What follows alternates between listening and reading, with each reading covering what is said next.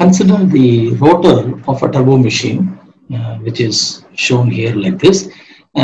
This rotates with an angular velocity omega in the clockwise direction. Fluid enters this rotor with an absolute velocity v1 and leaves with an absolute velocity v2. The absolute velocity has components in three directions, namely radial, axial, and tangential, also known as whirl component. As the name suggests, the component of velocity in the radial direction, moving outwards radially from the shaft, is actually referred to as the radial velocity. In this case, as you can see, this is the radial component of velocity in the radial direction.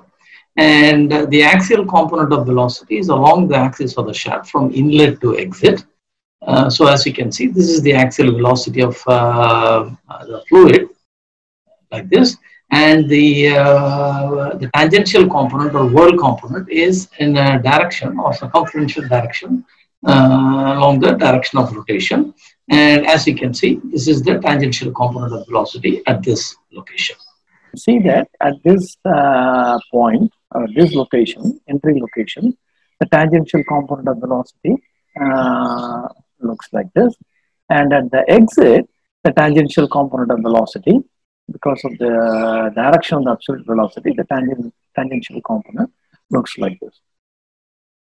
The tangential component is also usually referred to as the whirl velocity. And if we actually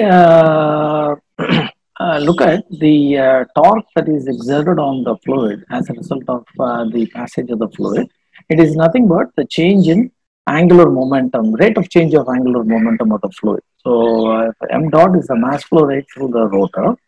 The rate of change of angular momentum of the fluid, negative of that is the torque that is exerted on the rotor, and that is what we have given here. So the rate of change of angular momentum is actually v theta 2 r2 minus v theta 1 r1. But since we are trying to evaluate the torque exerted on the rotor, we change the sign. So this is written as m dot times v theta 1 r1 minus v theta 2 r2. It should be noted that the tangential component of velocity at the inlet v theta 1 is in the same direction as the blade speed in the velocity triangle that is shown in the illustration. Also note that v theta 2 is actually in a direction opposite to the blade speed. At least the black colored velocity triangle shows it that way. Now the red colored velocity triangle shows v theta 2 to be in the same direction as the blade speed. So the sign convention is that if v theta 2 is in the same direction as v theta 1 with respect to the blade speed, then it is taken to be a positive number. If v theta 2 is in an opposite direction to the blade speed, to v theta 1 with reference to the blade speed, then it is taken to be a negative number. So this is something that we need to take into account when we actually do calculations of real applications. Now, if we multiply both sides of this equation by omega, T times omega is nothing but the rate at which work is done.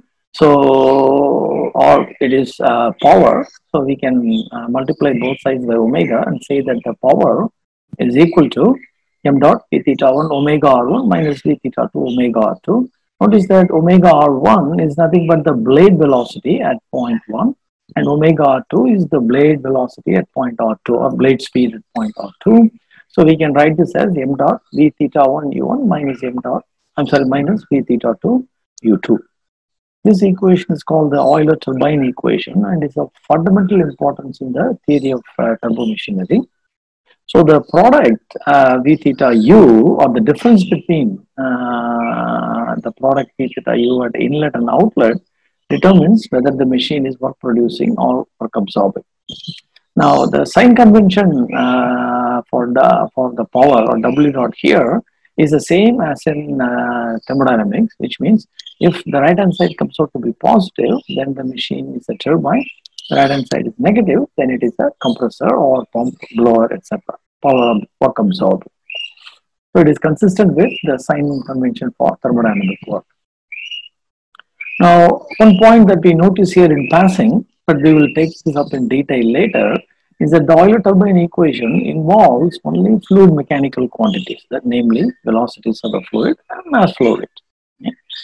No thermodynamic properties are seen in the Euler turbine equation as it is written here. So this is something that we will develop on at a later point. Now, the next question that naturally arises is the following. In case of an actual device, let us say we take a device like this. In case of an actual device, if I look at, let's say, this set of blades, the fluid enters the blade along the entire height of the blade and exits along the entire height of the blade. So how do we evaluate V theta 1 and V theta 2, or U1 and U2? What is that? U1 will vary along the height of the blade. V theta 1, Vx1 and Vr1 all will vary along the height of the blade. So how do we evaluate V theta 1, V theta 2, U1 and U2 in this case? Or in the case of a centrifugal machine like this, V theta 1, U1 and the other components vary along the length of the impeller. As the fluid flows through the impeller, these components vary along the length of the impeller. So how do we evaluate V theta 1, U1, V theta 2, U2? Now, for this purpose, we introduce a concept known as blade element. Now, in the case of an axial rotor like this, we draw a circle at a radius r, typically the mid height of the blade, and we take out an element of radial thickness dr at this location. So at the mid radius, we take out an element of thickness dr, which would be along the entire circumference. So we take it out, then we cut it open and then lay the elements flat. If you do that, this is what it will look like in the case of a turbine. So we take out an element of radial thickness dr and remove the element and cut it open, then lay it down flat. This is what it would look like. If we do this for a compressor blade, for instance, then this is what the layout would look like. Basically, the blades are all laid out along this. So this is the circumference of the blade, but laid out in a flat manner on this surface.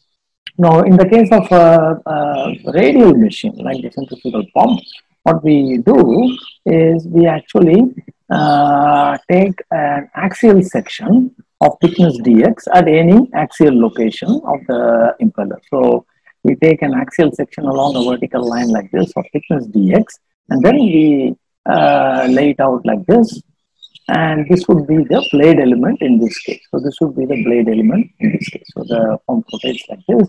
So we have laid out a blade element of axial thickness dx. So the axial thickness dx in this case would be perpendicular to the plane of the paper.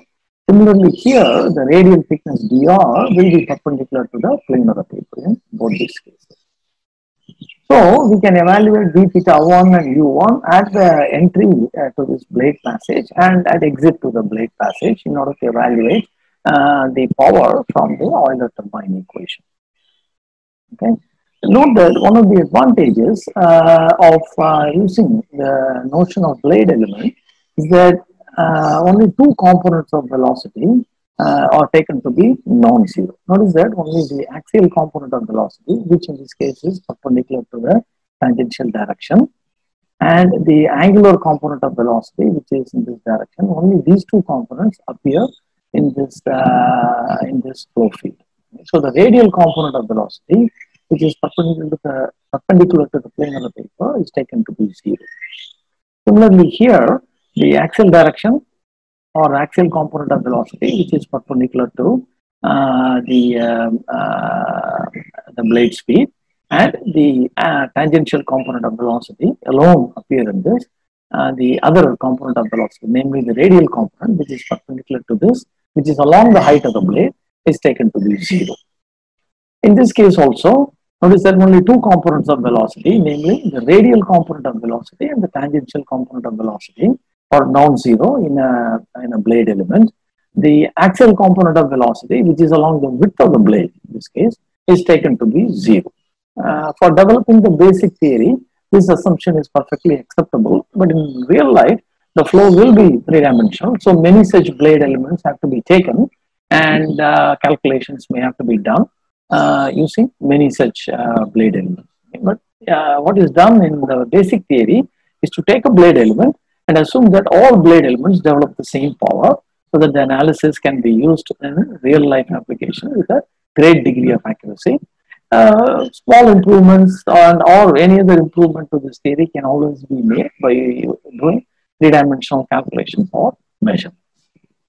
So this is what we will do when we try to evaluate the right-hand side of the Euler turbomachinery equation. So V theta 1 U1, V theta 2 U2 are measured with reference to this blade element. Now, another important concept in the context of blade element is the notion of the relative velocity, denoted here by C. So we have talked about absolute velocity of the fluid. Notice the capital V denotes the absolute velocity of the fluid. By absolute velocity, what we mean is a frame of reference where the rotor rotates and the fluid enters. Now, relative velocity, which is denoted by C, is the velocity of the fluid measured in a frame of reference where the blade is stationary. In other words, the blade appears to be stationary, and the relative velocity is the velocity measured in this frame of reference. This is important because it is used for designing the shape of the blade under design operating conditions. So under design operating condition, the relative velocity of the fluid approaching the blade is such that it glides on and off the blade surface smoothly, okay, which means that the relative velocity vector is tangential to the blade profile at inlet and exit, okay, which is why the relative velocity is very important for designing the shape of the blade. Okay, let us take a look at this. Notice that the relative velocity is tangential to the blade profile at inlet and at exit in these situations, and also in this situation. So the relative velocity of the fluid is defined like this. It is the absolute velocity of the fluid minus the blade velocity at that location. Notice that everything is done at a particular location. So an observer sitting on the rotor at this radius or on this blade element would see the fluid approaching the rotor with the velocity c. Okay, this should actually read on this blade element. Would see the fluid approaching the rotor or leaving the rotor with velocity c. Okay, so so if you draw the velocity triangle, which is a graphical illustration of these three velocities, so you can see that velocity vector v is the sum of the relative velocity vector plus the blade speed. Okay, so v is equal to u plus c. So you can see that the relative velocity vector, the absolute velocity vector v is the vector sum of the relative velocity vector c and the blade velocity vector u. In this case also, the absolute velocity vector v is the sum of the relative velocity vector c and the blade velocity vector u. However, notice that the geometry of the velocity triangle is different in this case and different in this case.